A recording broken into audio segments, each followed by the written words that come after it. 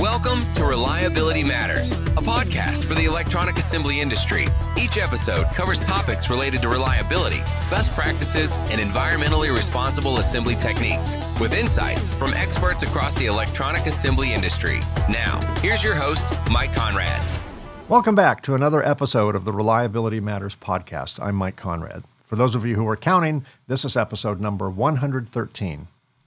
I'm sure we're pretty much all aware of the world's oldest profession. We're not going to go there, but perhaps the world's second oldest profession is counterfeiting. Whenever a product is introduced, a counterfeit version soon follows. While the electronics industry has experienced counterfeit components from its inception, recent events such as the pandemic and the resulting supply chain shortages have fueled the counterfeit industry.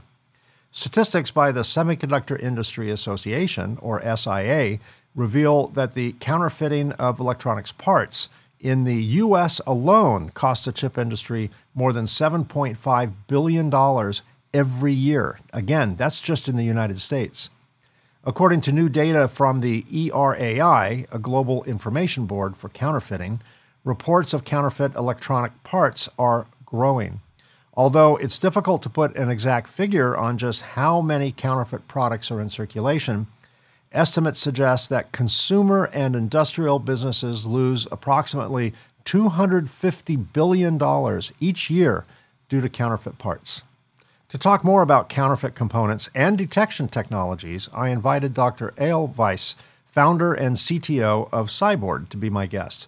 Dr. Weiss received his PhD in electronic and computer engineering from BGU, Ben-Gurion University in Israel, as well as a master's in plasma physics and bachelor's cum laude in mechanical engineering from the Technion Israel Institute of Technology.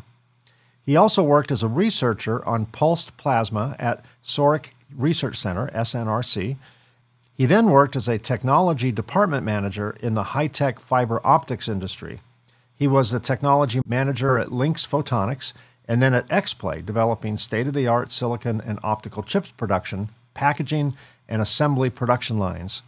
He developed a new fiber pigtailing and packaging technology and built full-scale production lines utilizing this new technology. He returned to Sorek SNRC for about 15 years and served as an leading scientist of the R&D systems department. He built mass production lines and assembly lines for new sensors technology and developed their test equipment. He has twice received the prestigious Israel Defense Prize. In 2018, he founded and became CTO of Cyborg, developing electronic component qualification and authentication technologies. He is a member of the Israel Innovation Authority, Euramet, SAE, and IPC committees. He specializes in multidisciplinary technology development and has received significant awards and accolades in the fields of machine learning, plasma physics, optical assemblies, laser technology, and electromagnets. Dr. Weiss is an expert in technology development and manufacturing technology and has published over 20 peer-reviewed articles, 4 patents, and a book. And most importantly, I'm happy to say he's my guest on this episode of the Reliability Matters podcast. So without any further ado, let me introduce Dr. Weiss. Dr. Weiss, Eyal, how are you? I'm great after this introduction. Wow. Yeah, now we have to kind of let you down slowly. Yeah, exactly. That you are so accomplished that the bio alone is practically an episode. We should probably call that one episode 113, and now this is episode 114. Yeah, my mother will be happy about that. Yeah. Show it to your mom. Exactly. Show it to your mom. She'll be very proud. Yeah. Do you have siblings? Do you have brothers or sisters? Oh, yeah. Do you have brothers or sisters? One. Yeah, you can show it to them. You can say, you can show it to them and say, okay, beat this. Yeah. Well, thanks again for being my guest on the show. Our topic of counterfeiting probably could not be more topical today, as counterfeiting, we've always had counterfeiting. As I said in the introduction, it's probably the world's second oldest profession. The moment the first thing was invented, the second thing invented was probably the counterfeit version of that. It's a very old profession. And in any economic climate, there's plenty of business going around for counterfeit.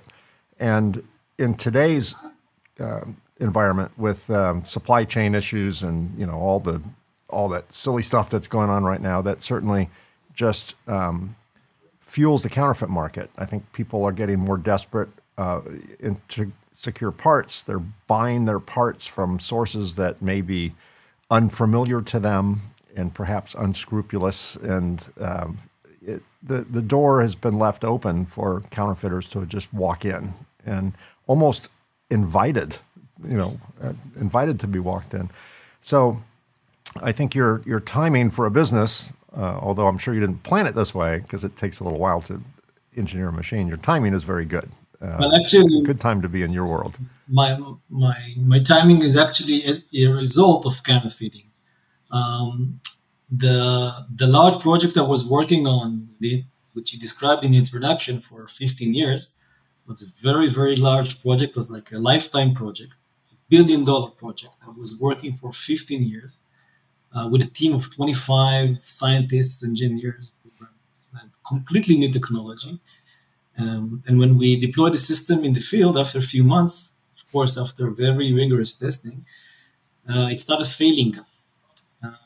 And when took us months for pure agony to find out what the reason was, and we found out what caused the problem was counterfeit components that went into the production of the system.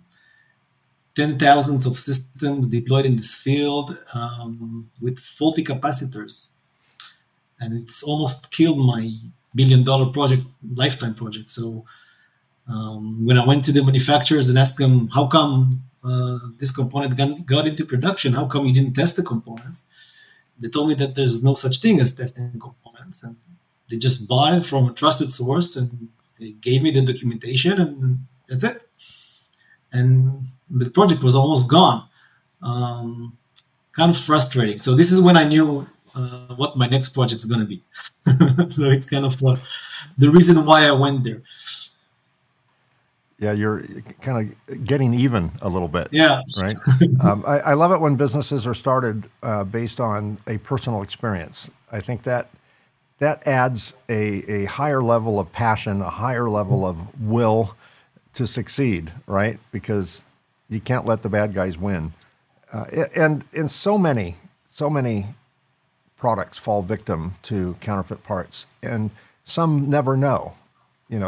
They throw the part out. They just figure it was just a freak failure, and they never really know. So we're gonna dive into that. So you're the founder of Cyborg.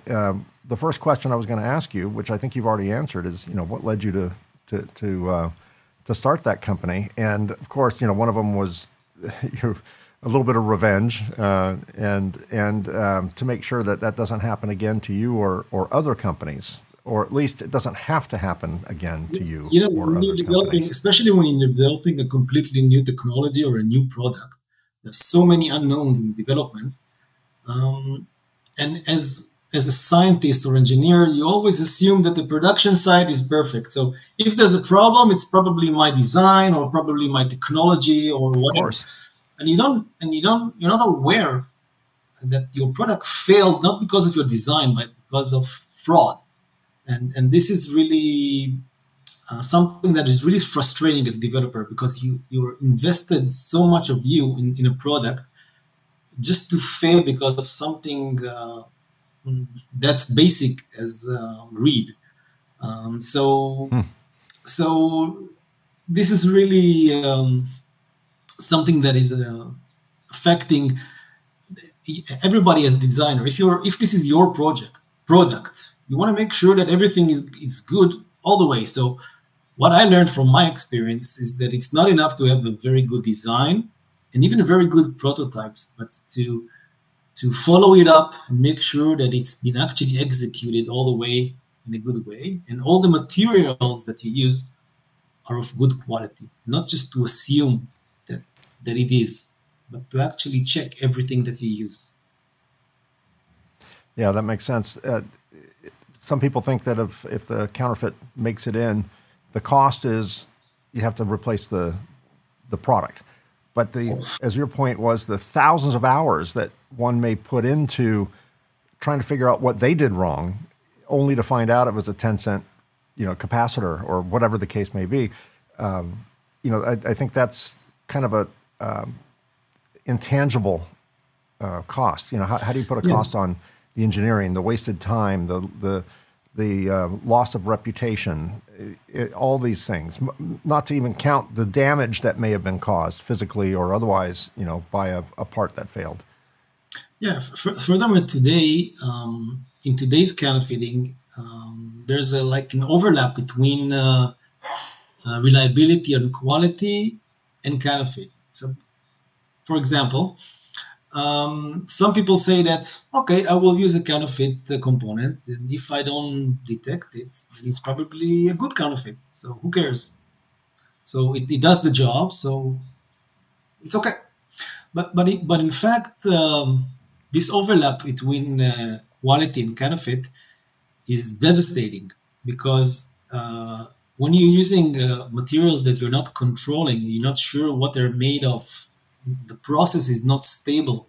You're starting getting random errors, random failures, and you're not sure where they came from because the process is not good. My failure was from capacitors. Capacitors, like the simplest, cheapest components and very, very reliable. And the counterfeiting was very trivial. Someone took 11 years old reel of components, just replaced the label with a new label, and sold it as new. So there wasn't really a hard work counterfeiting, just replacing the label.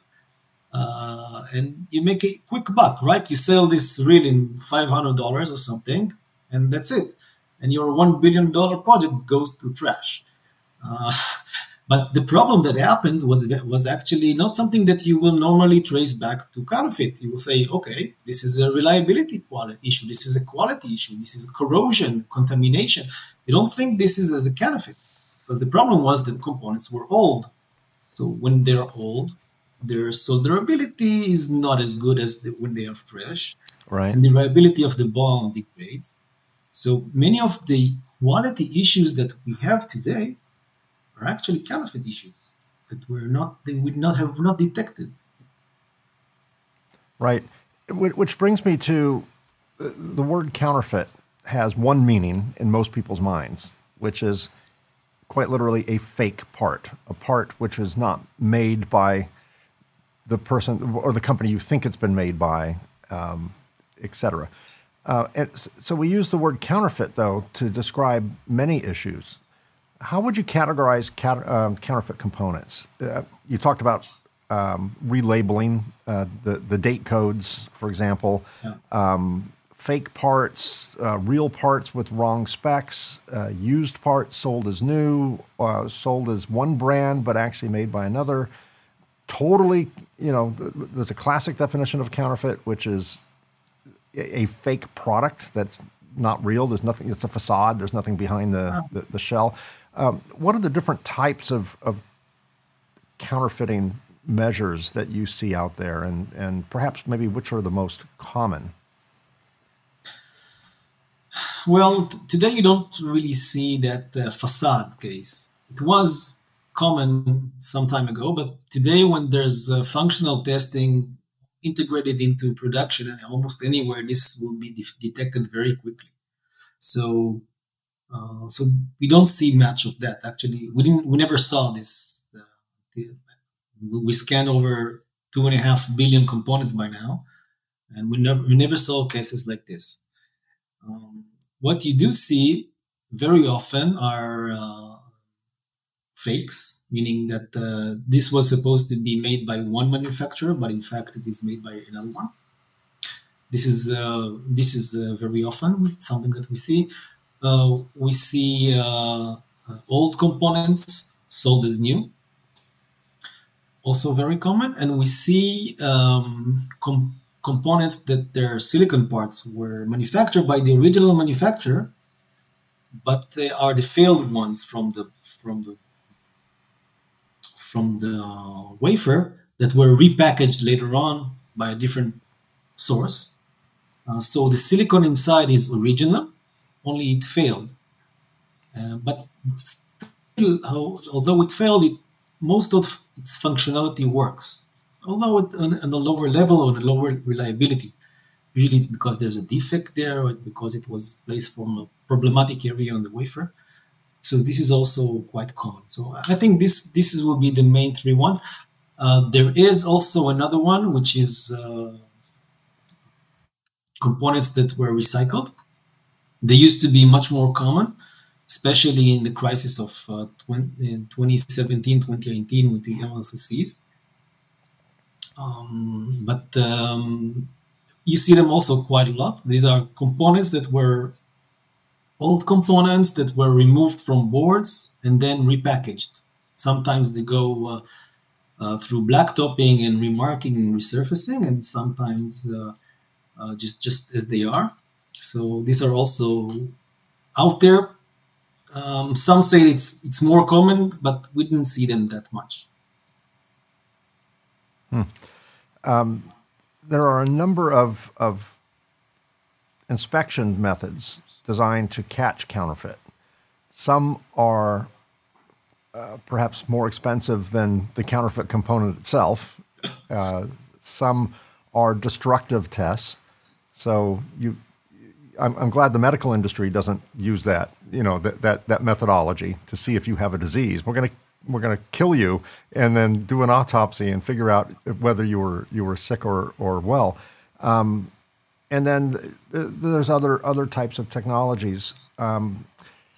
X-ray has been used to look kind of behind the facade or behind the wall, maybe to inspect the die or the wire bonds. There are a number of methods.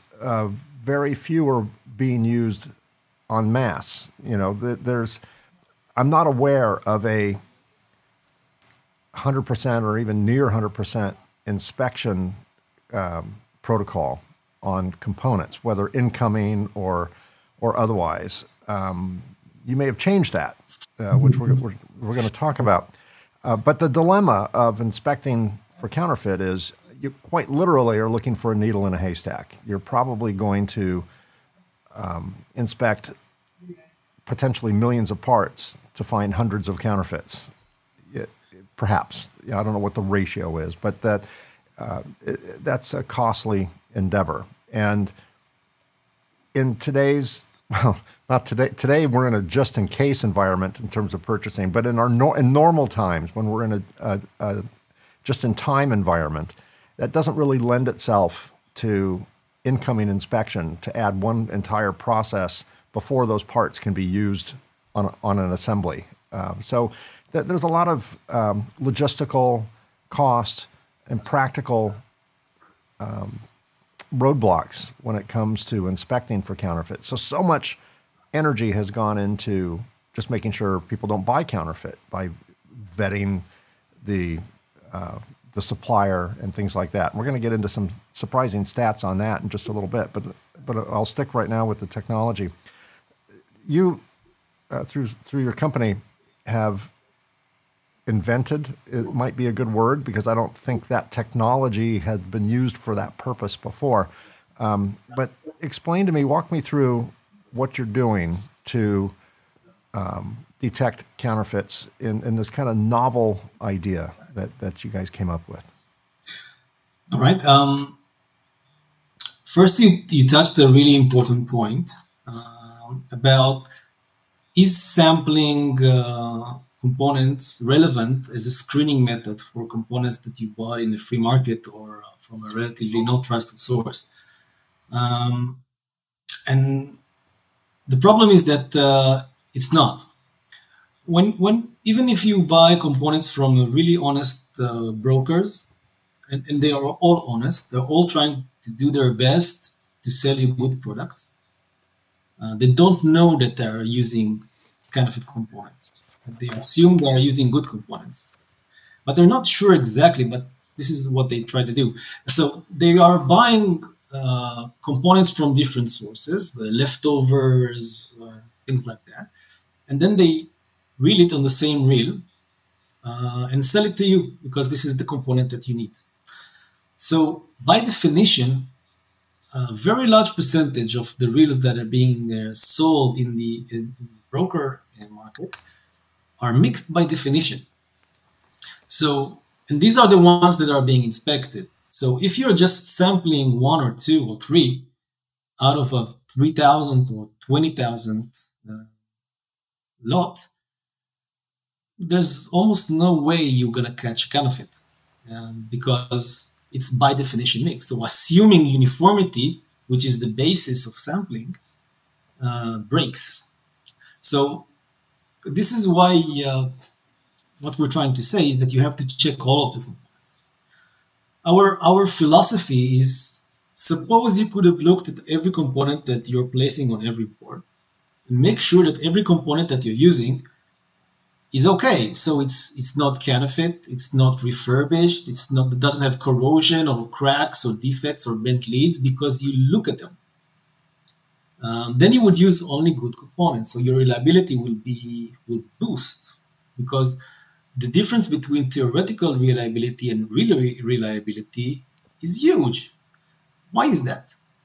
It's a lot because of the components. You think you're using good components, but you're actually not. So if you would have used really good, authentic, qualified components, and you make sure that every component that you place is good to use, then your reliability and quality will boost, even if it's not related to counterfeit, even if it's just statistical issues that you have. So what we're doing is we're looking at all the components, and of course, you cannot look by yourself, so we built an AI that does this for you. And the assumption behind this concept is that all the evidence you need about the authenticity of the component is out there on the surface of the component. There is information inside also. There is information that an X-ray can see or the decapsulation can see, or there's information with electrical testing and electromagnetic and whatever. There's information all over the place. But just based on how the component looks like is enough to cover all the types of counterfeiting that we just talked about. For example, if the component is refurbished or was used before, it will look different from top side, from the outside. It will have different features. It will have evidence that it was reused.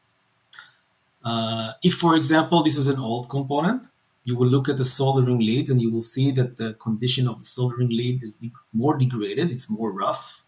So this will give you an indication of the age of the component. If the component is a fake, so it was packaged by a different source, it means that a different machine produced it, so it will have a different visual features on it. Think about it as forensic, like when you fire a gun, then you can tell from which barrel this bullet came from, because every barrel imprints specific features on the bullet. The same is with components. When you manufacture a component, the same machine is manufacturing all the components from this production line. So it imprints its features on this component. Now, of course, it's like a fingerprint. Kind of a fingerprint. Of course, you cannot see with your eye. You can if you do it well enough. And this is what they're doing in labs. They're trying to do one by one. But what we're doing is we're using the big masses of information and data to do this analysis. We're building AI deep networks that does this for all the components, so we can get to reliability of identification of the source of the component to over 99.9%, which no lab can do more than 90. So, and we're doing this on all the components. So you're saying greater than 90% accuracy of detecting components? Is that? No. Or what we're doing only 9.9% for most of types of the components. This is what we are doing, and we're doing this on every component that is placed on every board. I'll explain how we do it, but basically the concept is, imagine that you have a very large database of images of components. People like to use the word like a golden unit or golden sample. So we don't have a golden sample. We have like 20 million of them.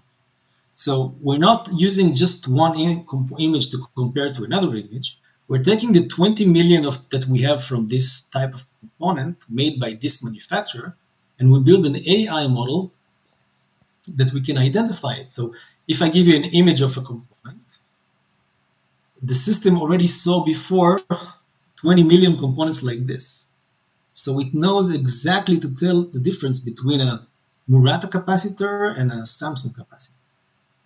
And that's the whole idea, to be able to tell the difference between different manufacturers using visual features from images of components. Now we need images. So what we looked for who's taking pictures of component in a production line. So at the beginning, we didn't find any. So we built our own machine, which is we built like a real inspection machine, which is a reel-to-reel machine. That is there's a reel in the entrance and there's a reel at the exit, and it goes through a camera. And the camera is taking pictures of all the components going from the reel to the other reel. So when you put a reel, you can take pictures of the entire reel. So we're using those images to take pictures of every component in the reel. So this is how we started, and which is actually a product that we have. It's called Kingfisher, but it is inspecting reels as they are coming into storage. Now, you don't want to check all the reels because you don't want to add this process to the manufacturing. So you're just checking the ones that are coming from brokers or from relatively no trusted source, which is also quite a lot. And you make sure that all the components in the reel are checked, not just one sample. And it is very, very powerful tool because you can make sure that they are authentic and you can find defects, and we are also decoding the marking on the top side to figure out if all the components in the reel are coming from the same lot code and date code and are all coming from the same source and so on. And in many cases, they're not, because by definition, again, this market is mixed. So we're seeing a lot of cases where there are components, for example, you can see in the same reel components coming from the same manufacturer, but different manufacturing sites, different times completely, like one from 2020 and one from 2010. Things like this, all put in the same reel. Of course, there are counterfeits and there are defects and so on. So this is how we started. We're starting by using a machine that we built. Actually, we didn't plan to use this machine later on, but when the crisis of counterfeit just started 2 years ago, our customers told us, "You told us there's a machine that can do that, so can I use it, please?" Then you have to make it happen. Yeah. So we okay, we'll make them. So this is the machine, but basically we're a software company, and what we're doing is we're using images to tell you what we know about the component. So the second stop is saying, okay, who else is taking pictures of machines? So we were in the show in Productronica, and we we met the ASM, and we talked to them, and we realized even before, but that the SMT pick and place machine is also taking pictures of components. So when it's placing the components, they're picking it up from the reel. And then there's a camera taking a picture from the bottom side in order to do the alignment. And only then it's placing it on the board. So here's our picture. So we can get a picture from the pick and place machine of every component that is placed, because the picture is taken of every component. So we're using the images of these components, and this is what we use as input. And of course, the volumes are very high because there's a lot of components being placed by the pick and place machine. So it makes the algorithm much more reliable and much more accurate. And also because this machine is looking from the bottom side, then we're getting the side that nobody is looking at, because everybody are looking also always at the top side, but we're looking at the bottom side. So on the bottom side, you can see the leads, you can see the shapes, you can see the imprints of the casting and so on. And all the things that the counterfeiters want you not to see, they're all on the bottom side. So it's very easy to authenticate and qualify a component. And because we see the images, we see if the leads are good, and we see if we have corrosions or contaminations or mold, or there's all kind of bad things that you can see when you look from the bottom side. So that's the second source of images that we have.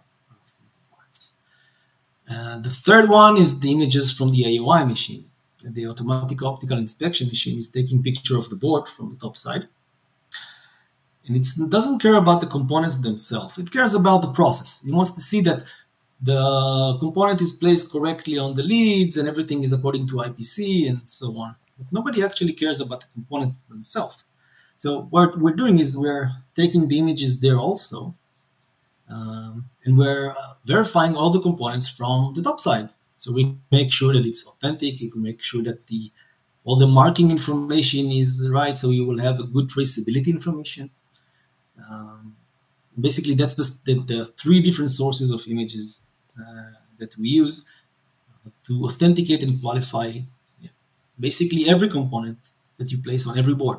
That's fascinating. Rather than reinvent the wheel and take pictures, you're using pictures that are being taken for another purpose anyway. Okay, here's a couple of points here. Going back to your earlier commentary on, properly vetting suppliers. I thought it was interesting. It's been reported that an estimated 15% of all spare parts purchased by the Pentagon turned out to be counterfeit. Well, I would assume that the Pentagon has some of the best vetting programs in the world, right? Maybe the Israeli Defense Force has an equal or maybe even better vetting process. I think the Pentagon has a very good vetting process. And the point being that even with the best of the best, with national security at stake, lives at stake, still 15% of parts are... There's no technology to make sure of that. And in military technology, it's even more dangerous because military systems use the qualification of a military product is very, very expensive. So if you're building an, F-35 system, to qualify every part, it costs millions of dollars. So after you qualify it, you don't change anything. Nothing at all. So what happens after 15 years? You're still making F-35s and you want to make this board and you have 10% of the components are obsolete or end of life. So you have to buy them from different sources, which is not the original manufacturer. So what I'm saying is that military is more susceptible to this kind of fraud than anybody else. So maybe this is why the percentage is that high. I think the stakes are high, the prices are high. It's a sweet target. Yeah, you don't have to sell millions of parts to make your money. And they have to buy from brokers, dozens of parts to make your money. And they have to buy from brokers because their components are obsolete, so they cannot buy it from original distributors. Right. Okay, let's go back to the technology. You're hijacking pictures. You're hacking pick and place in AOI machines, and getting pictures out of it. First question: do you have to go in and modify one of these machines? Do you do that at the supplier side? Do you just talk to the supplier and say, we want access to it? Is that something that the customer has access to anyway? So how are you obtaining those pictures from a machine that's not designed to share those pictures? Well, we're not really hacking them. We are working with the largest manufacturers of machines, which is ASM and Fuji, and also with Universal. We're now also trying to make more and more, but the two of them, ASM and Fuji, are number 1 and number 3 in the pick and place machine. And they built especially for us an API that exports the images to us. So in the beginning, we did a kind of a hack. But now it's just for proof of concept, right? For proof of concept, and to build the database in the algorithm, of course, together with them. Nothing under the table, but we built it at the beginning as a kind of a hack, and after we showed that it's working, and they developed a tool for us. And so today, ASM machines and Fuji machines have this capability built in. So you don't have to change anything. It's a software solution. It doesn't slow the machine. It doesn't add any complexity. You don't have to buy any other module. So it's very simple. It's there in the box, whether you use it or not. It's there in the box. Yeah, I think in Fuji you have to make some connectivity of cables, but just LAN cables connecting between 2 or 3 points. Right. Now, these pick-and-place machines, particularly the brands you mentioned, are known for quite high speed. Yeah. And I want to throw out some numbers, maybe 30,000 parts an hour, maybe more. Even more, yeah. So I'm envisioning in my head 30,000 photographs an hour, 30,000 comparisons an hour. Yeah. Per machine. That is mind-blowingly fast, because that's what you're offering is real-time detection of counterfeit. Not like the board you placed 2 hours ago just came back with a, it's not like a medical blood test where you go out for a blood test and you have to wait a week to get your results, right? This is an instant. So all these technical questions come to mind. One is, I had read hundreds of millions of photographs that you guys have now in your inventory of images that you use for comparative purposes. So if I have a machine in Ohio, USA, placing parts, taking pictures of the bottom of these parts, and then sending them to some cloud, I would assume it would have to be a cloud-based system, because you can't. The pictures are so fluid that you can't just do a once-a-week download of the latest images. I'm sure they're quite fluid. No, once a week, and that would be a huge file. That'd be a huge file anyway, right? With the hundreds of millions of images you're comparing against. We're not downloading our database to every customer deployment. Right. First, we're not deploying the dump mechanism. So let me explain. The best solution that we want to achieve, and this is something that we're starting to discuss with ASM and with Fuji, is the ability to tell the machine to dump a component if it fails the authentication or qualification. So we pick up a component, the machine, we take the picture, we have to now analyze it within about 50 milliseconds, and then tell the machine to dump it because it's corroded or it's broken or whatever. So we have to build this interface with the machine, and we don't have it yet. This is something that we want to do, but it's not there yet. However, the computation is already there. So the calculation is now fast enough to support it. But this kind of capability to allow dump, we will need to do the calculation on the edge. So next to the machine and not up in the cloud, because we will not be able to tolerate the delay from the machine to the cloud and then going back. So if you want to be... That's what I was wondering. If we want a machine to tell the machine to dump a component, then we have to have the calculation done on the edge. So that's a functionality that we don't have now. We do calculate fast, so we can get the results within the time frame that the board is still in the machine. But again, currently it's slower, but we're making it faster and faster. So the concept is not just to block every individual component, but to inspect all the components that you use.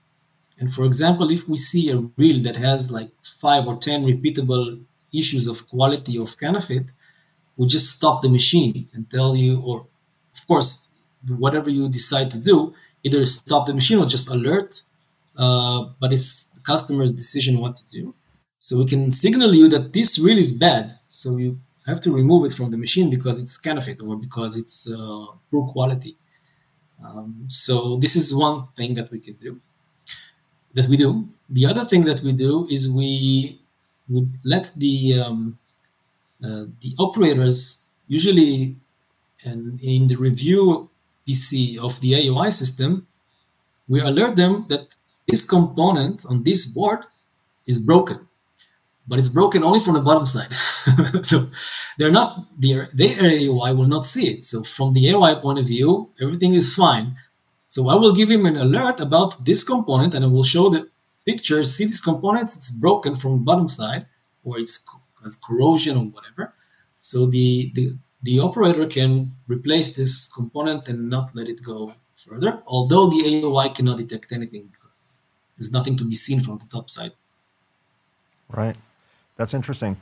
50 milliseconds is the 50 time it takes to identify a part that doesn't meet a criteria. Yeah. Let's talk about the criteria for a moment. You have millions of photographs of images of what are considered good parts versus bad parts versus wrong parts, etc. What's the vetting process for the good stuff? What stops, quote unquote, bad stuff from getting into the wrong side of that database? That's the hard part. That's the secret in the pudding. I don't know how to call it. This is really one of the most difficult things to do. How to make sure that your database is not contaminated. Exactly. So what you do is that you contaminate it once and twice and 3 times, and then you understand, okay, I have to do something different. And then you wipe everything out and start again. And we did that a few times. And we came up with some tricks and ways how to make sure that it is. Basically, we're using the fact that we have big numbers for that.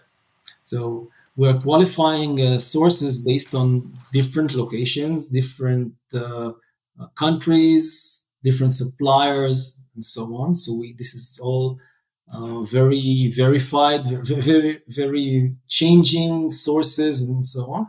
So we can make sure that if this component is looking exactly the same from all these sources, and there's one that doesn't look the same, then probably the first one is the good one and the second one is the bad one. So we're using basically the numbers. Second, we're looking for other attributes rather than the pictures. Like let's say, for example, we have already, I think, all of the manufacturers in a database, almost all. So we already know, for example, how our Murata reel looks like. It's not just by the individual component in how they look, but also on the tolerances of everything in the picture. It's difficult to explain because it's not really a tolerance of something that you measure, because it's deep networks, so it's not really something that you can measure. But just to explain, let's take, for example, one feature, which is not a feature that we monitor specifically, but let's say the length of a component. Okay, so we know that the length of the component distribution in a reel made by Murata is some kind of histogram. And so it has this height and width and so on. And we know that the histogram of Samsung is something a little bit different. So we're not just looking at every individual component, but we're also looking at the tightness of the production process that we already know for every manufacturer.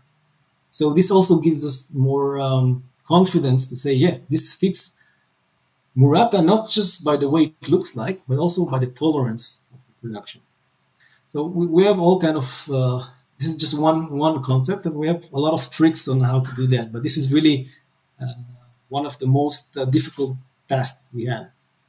And I'm happy to say that when you're processing we're almost reaching 3 billion by now, components, then this becomes a secondary issue. This is very important when 3 billion. 3 billion. Billion with a B. Yeah. 3 wow. billion. That's mind blowing. Yes.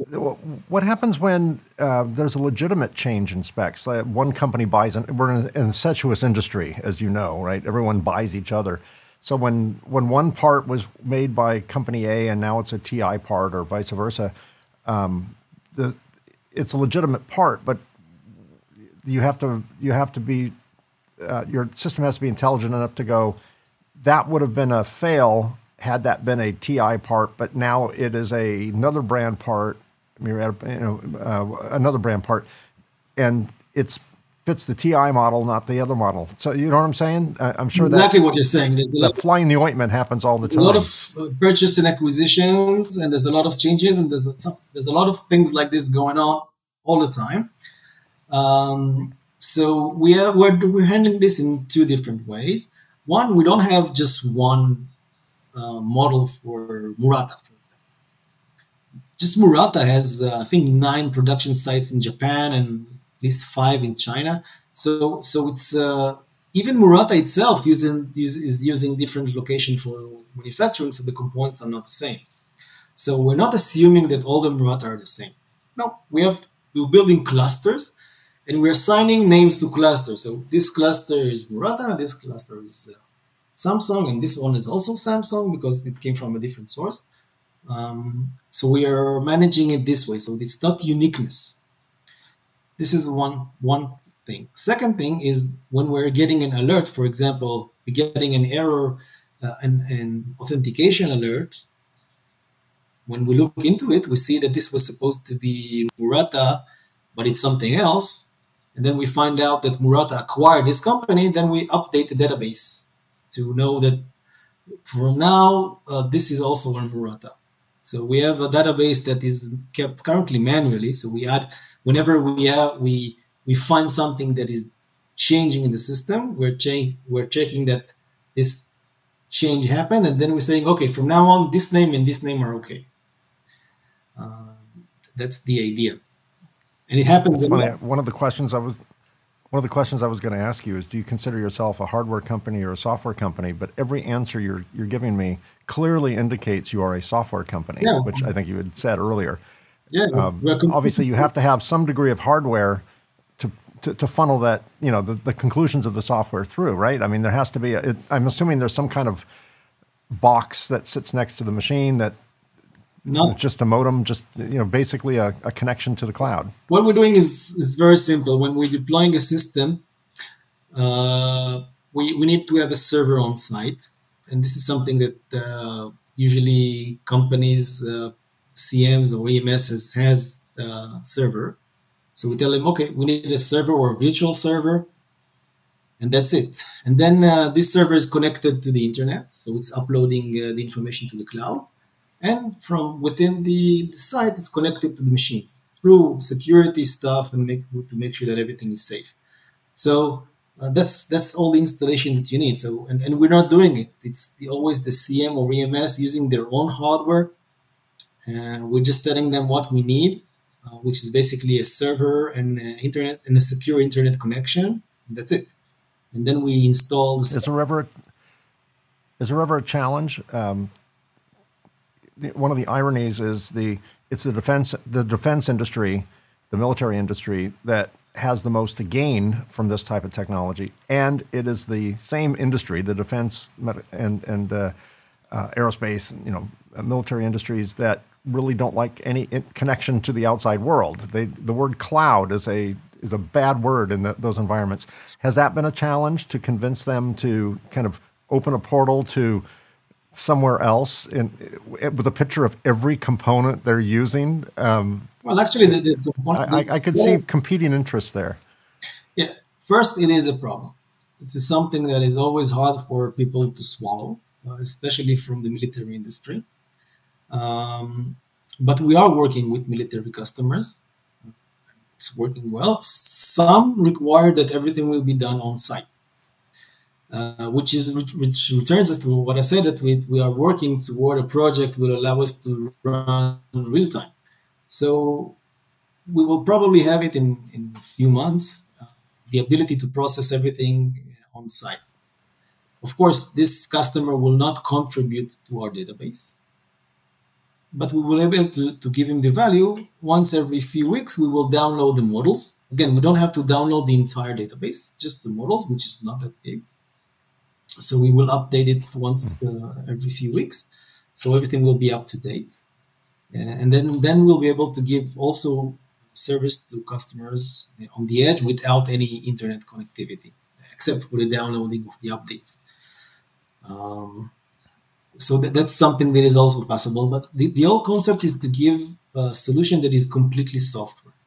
We're also, by the way, we're also using the information we have not just to qualify components to make sure that they're in good quality and are not counterfeit, but we're also giving traceability to the components in a level that is not done yet. Because even if you have traceability, that is the ability to tell for every board all these sources of the components that we have, remember that we have picture of every component on every board from the bottom side and from the top side, with the results of all the analysis we did about corrosion, solderability, quality, authentication, homogeneity, and so on, for every component on every board. So this gives you a level of traceability that is not just date code, lot code traceability, but individual component traceability. Because the same way we're seeing every component being placed on every board, bottom side and top side. So we're using all this information as traceability information now. So for example, you think that you have assembled this part number, this dot code, and this date code, and this is what your system is telling you, if you have traceability system. We're seeing them. So every component that is placed on every board, we see. And if it has, for example, top marking, we can tell you, no, this is not the date code that you actually have. So even if you do have a recall, and you have to recall this component back from the field, you may be recalling the wrong thing. And for example, think about it, you have a failure somewhere in the field, your system is in Finland. You want to see how it looks like. You don't have to go to bring it back because you have pictures of all the components in the time of placement, top side and bottom side of every board that you're using everywhere. So this is like a completely new level of traceability. And the cool thing about it is you don't need to have any hardware. It's complete software. You don't have to add anything. So even if you don't have a traceability system at all, nothing in the site, no hardware, you can have level 4 traceability with only software. So this is traceability means that you really know what you're using. So even if there was an error or a counterfeit in the components that you use, you don't have to trust that. You only trust your eyes. You only trust what you see.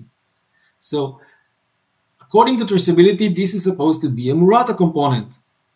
No, it's a Samsung. So you think you have Murata, but you're, by verifying it, you're having the highest level of traceability. There's also something cooler that we did. We did something to allow us to make this traceability, even to customers that don't have any traceability at all. Now, what we did is that it doesn't only have the data matrix code on the top side and the bottom side. So why do we need this, right? This basically is replacing the labels you need for traceability. Today you have traceability labels. So if you're using this, you're placing it as a component. So the pick and place machine is placing this as a component, and this gives you a serial number to the board. So even if you didn't have before traceability system, no labels printer, no labels reader, you can use this component to have traceability. Now, why is it related to us? Because we're a software company, right? Because we are seeing every component from the bottom side when it's placed. So when you're placing this component, we are reading the code from the bottom side. So we know to which component this serial number went. So we can give you traceability even if you don't have any hardware to support it. Because this alone, and the fact that we're reading the images from the bottom side, can give you serialization and traceability. And of course, when it goes to the AOI station, the AOI will take the picture from the top side, so we can correlate them. So basically, the idea is that if you have a complete software solution and a level 4 plus traceability with zero hardware, and you don't have to do anything. We just look at all the components. Basically, the technology is to look at every component during the placement and tell you if it's good or not. Whatever. Is one of the data points that you capture the serial number of the assembly itself of the board, so that not only do you know that in real time a component is, let's call it good or bad, but call it bad for this purpose, but the serial number where the board was going to go on, exactly, or the component was going to go on, is also captured. That I would think for counterfeit detection, that's less critical because it doesn't get on the board, but benefits of just capturing the data of which serial numbers were on which board and things like that. Then obviously you need a whole nother set of data, which is the target that those components were placed on. So for traceability. Actually, there's another trick in this one. The code on the top side and the code on the bottom side is different, and it's coded. What it means is that if you're scanning the component from the top side, you will read the serial number, and if you remove the component from the board and scan it from the bottom side, you will have a code. So it means that this component cannot be counterfeited. So if you have this component on your board, it will make sure that the entire board that you're using was not copied. So this is also got to do with counterfeit, because we got people telling us that we have failure in the field. People come with us with a board. We say, this is not our board, but we cannot prove it. So with this, you can make sure that this cannot be counterfeited. So this is the component that you actually placed on this specific board, and the top side and bottom side are coded. So it's also, that's interesting. It sounds like this is a solution in search of problems to solve, meaning that there are so many more problems that can be addressed with this type of solution that you're just barely touching, right? If you have more time, I would tell you about the calibration of the machine and errors in placement and error in bad pickups and so on. Because once you start seeing the components that you use, right, your eyes open up and you see everything which you're currently blind to. Right. Well, it's like the old saying goes, it's amazing what you see when you look. Yeah. Right. Be careful where you look. One of the questions I had for you was, when you sell, I don't want to get into your sales method. This is not a commercial show, but when you offer this type of technology to customers, do you present it as an ROI model, or do you present it as an insurance company model? No, ROI. We're not, ROI. Interesting. Yeah. It saves a lot of money both to the CMs and the OEMs. We're trying to actually, we're selling our products to the OEMs. Although we are deployed at CMs, but we are selling our product to the OEM. We're using SaaS model, so it's based on how many boards we've inspected. That's the business model, basically.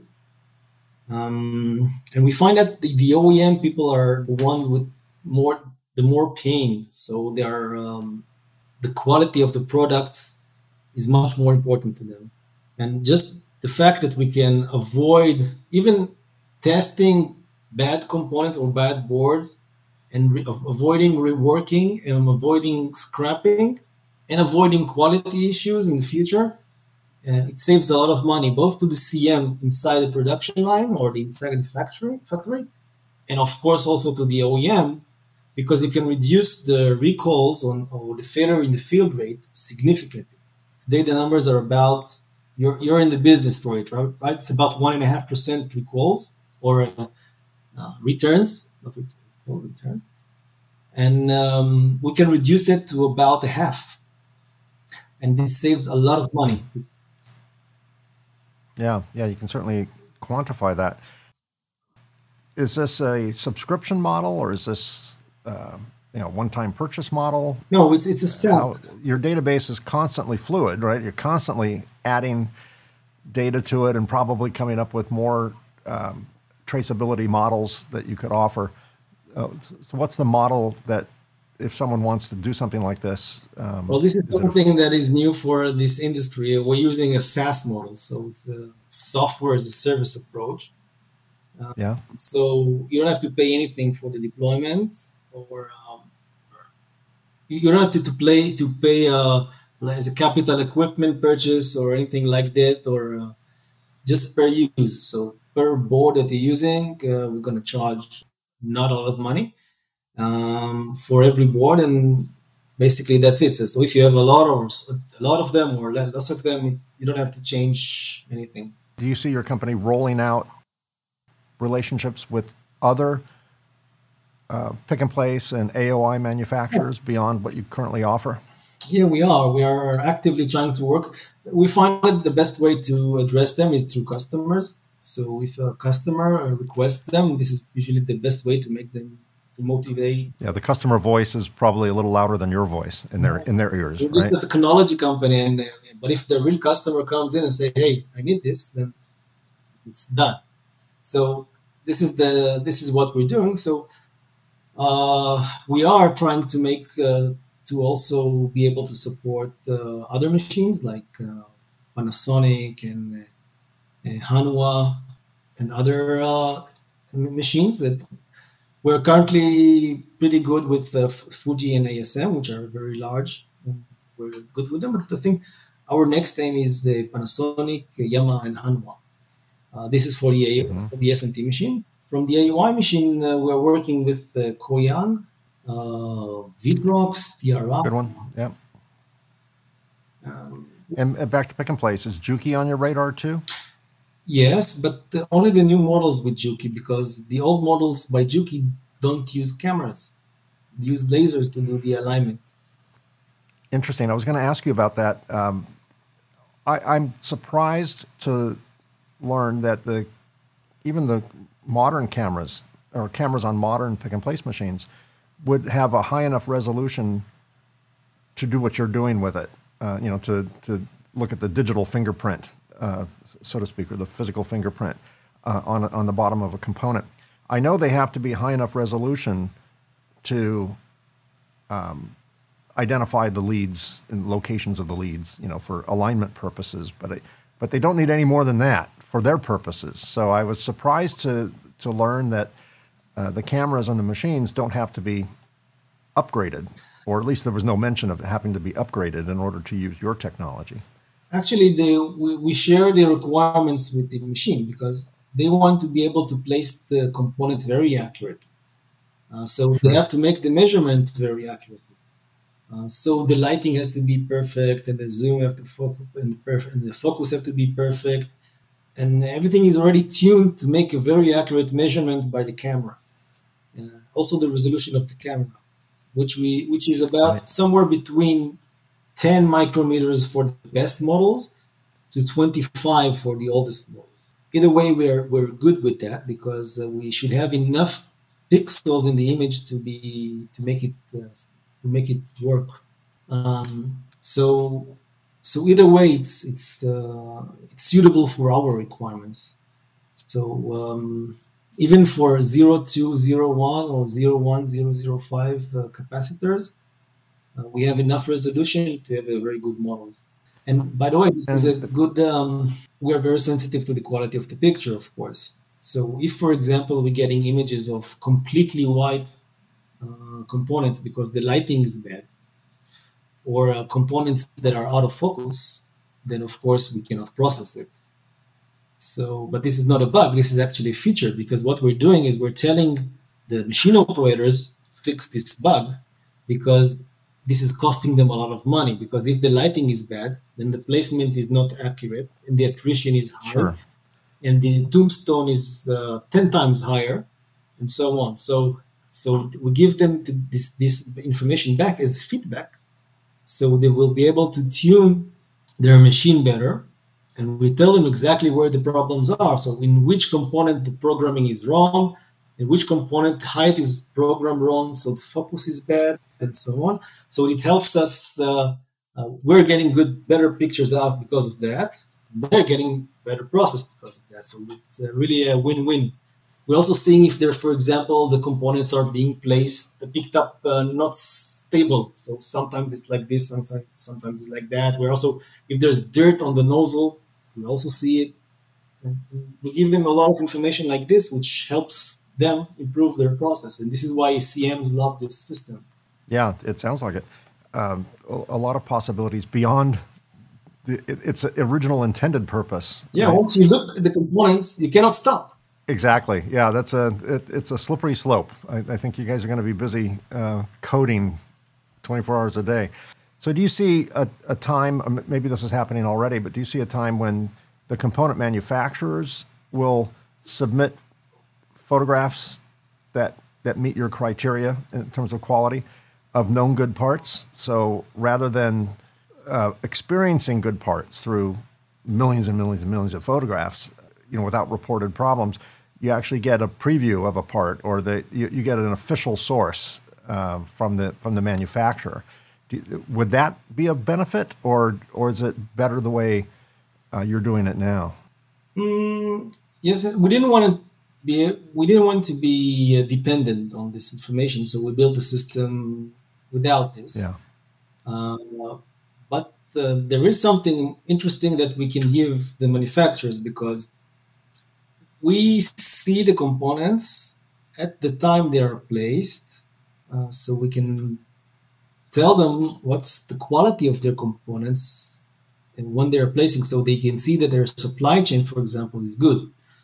Because if you see a lot of corrosion or a lot of defects or problems, then it means that the product didn't survive well until the time it was deployed to be operating. So this we found that we got some interesting feedback from components manufacturers about that. Say, wow, this is how my component looks like during placement. So we can tell them, yeah, this is supposed to be 6 years old, but look at the corrosion on this. This is like a 10-year corrosion. So this is interesting information for them. So this is one interesting parameter. The second thing is, because we're seeing so many components from different sources and different date codes and different manufacturers and so on, we can measure and quantify all the parameters about it. So when you are purchasing a component, you can make a smart purchase. Let me explain, for example. If we see that, for example, the dimension tightness within a reel of one manufacturer is, 0.1 millimeter, and another one is 0.4 millimeter, then as a designer, you want to use the one that uses the tighter or wider according to your requirements. So the idea is to get feedback from real measurement in real components, rather than just specifications that are normal, that are just what they're supposed to be. Let me give you an example. There are some manufacturers that mix within the same reel two internal lots, which is okay, it's legitimate, but the difference between the two lots within the reel may be very large. There may be within the same reel, the difference between the smallest one and the largest one will be 0.3, 0.4 millimeters on a 1 millimeter component, which is a huge difference. So if you're placing it coming from the same reel, placed on the same board, they may cause problems, because the differences are maybe causing issues. And it actually causes issues. We have seen examples like this. So getting this information and sharing them with the designers or the MPI people may be valuable from the design point of view. But also, not just from design point of view, but when you buy a component today, you're just buying a component based on availability and price. You don't have any quality parameter. Say, for example, if I would tell you that the average defect rate of one manufacturer is, 100 ppm, and in another one is 10 ppm, today it's not considered as part of the purchasing, but this costs you a lot of money in production and reliability. And today it's not a parameter. But we're measuring these parameters, because we're saying that what is the DPM, the defects per million for corrosion, for body defects, for bent leads, all of this is measured. So when you're buying a component, you can buy it not just based on availability and price, but also on the expected quality that you can get. So this is also something that we include the component manufacturer. And of course, the components manufacturer want to get this feedback about the quality of the products as it goes into deployed on the boards. Yeah, excellent. Final question, Eyal, before we head our own ways. Get out your crystal ball. Where do you see the counterfeiting industry going? It's interesting. We never say counterfeit prevention. We always say counterfeit mitigation. You know, it's. I don't want to put words in your mouth. What in your mind is the future of counterfeiting? How much do you think we can reduce it? Where is it going? What are the counterfeiters doing? How will they discover what you're doing and try and come up with workarounds for it? Give us your predictions. I think that once you start looking at all the components and using deep networks and AI technology and big data, it's a huge step in combating this. It's like the difference, remember in the old days on computer viruses, when there were computer viruses and you avoided them by separating disks and stupid things like this, and then came the antivirus. And the battle changed completely, or the firewall. So if you don't have a firewall or you don't have an antivirus, then you're dead, right? So once the technology that can really address the problem is available, and it's very easy to use, I think this is going to make a huge change. So the next step for counterfeiters will take years, I think. And of course, you're a few years ahead of them. Yes, you're a few years ahead of them. But then by then, hopefully, your technology will evolve even more beyond its current capabilities. And it's a battle. It's a race between the bad guys and the good guys. The same technology can be applied on any measurement, basically. When we started, we thought, we're not sure that the image is going to be enough. So let's look also UV spectroscopy and visual spectroscopy and IR spectroscopy. And maybe do X-ray and do electromagnetics. And we did all of those, except X-ray, because it's more complicated. So we did all of this, and we found out that, yes, we can do it also with the other things, but the simplest method was to use images. Mm-hmm. So and the quality was overwhelming. So we didn't have to go to electromagnetics, and we didn't have to go to IR spectroscopy. But if the counterfeiters will ramp up, then we will ramp up also. Well, as you're ramping up, we're going to ramp down and conclude this conversation. Dr. Eyal Weiss, thank you so much for being my guest today. What you're doing is fascinating work.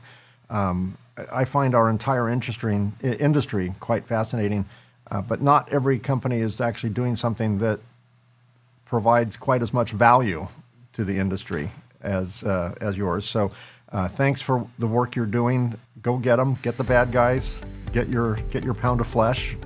You're owed that from your last experience. And I wish you not just success, continued success. I appreciate you carving out the last little over an hour with me and sharing with me and my audience the novel technology that you've introduced. And I think it has an awful lot of potential. And current use, not just potential, but it has a lot of current use. And I wish you all the success in the world with it. Thank you very much. It was a really pleasure. Although everybody already went home here. Yes, you're in Israel. I'm in California. We couldn't be too much farther away, but I still have my whole day in front of me. So you need to go home and eat dinner.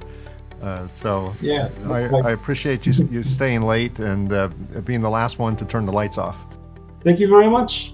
Well, that's another episode. Thanks for listening or watching the Reliability Matters podcast. Don't miss an episode. Subscribe to Reliability Matters on Apple Podcasts, Google Podcasts, Spotify, and on our newest channel, Amazon Music, or virtually wherever you get your podcasts. And a special thanks to Circuit Assembly Magazine's PCB Chat at pcbchat.com and Ascendo Reliability at reliability.fm for syndicating the show. Thanks for your questions and episode suggestions. Please keep them coming. They're very helpful. Send comments or episode suggestions to Mike at mikeconrad.com. That's Conrad with a K. And be sure to subscribe to the podcast on your favorite podcast app. If you're watching this on YouTube, click the subscribe button and the bell icon to be notified when new episodes are released. We release new episodes on the second and fourth Tuesday of each month. Once again, thanks for listening or watching. Stay safe, stay healthy, stay happy, and perhaps most importantly, keep doing it right. And I'll see you again in 2 weeks. Thanks for listening to the Reliability Matters podcast. Join us on the second and fourth Tuesday of each month for new episodes of Reliability Matters.